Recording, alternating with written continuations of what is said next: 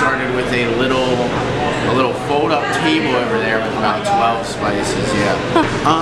So it's really unique in that it's in the heart of the city. Yeah. So it's grown with the city. It's always been here. It's always gonna be here. But it's got everything you need. You come down here, there's a butcher market, there's a fish market, there's people grab their cuts of meat, they come over here to get their spices.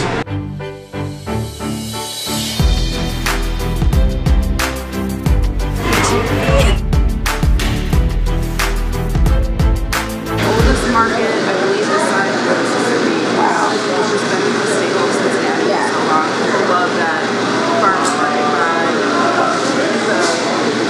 The quality. You know, Never want to leave anywhere.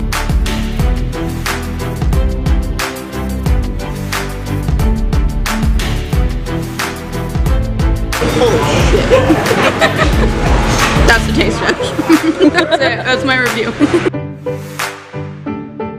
It's one of the things where if you're down here, you're in a niche, and once you find your niche down here, You don't want to get out. You don't need to go anywhere else because every stand down here has their own private following from people. Yeah. So like certain people will come down here, they'll walk around, but they will only shop at this stand. Just like they'll only shop at that stand or this stand or this stand.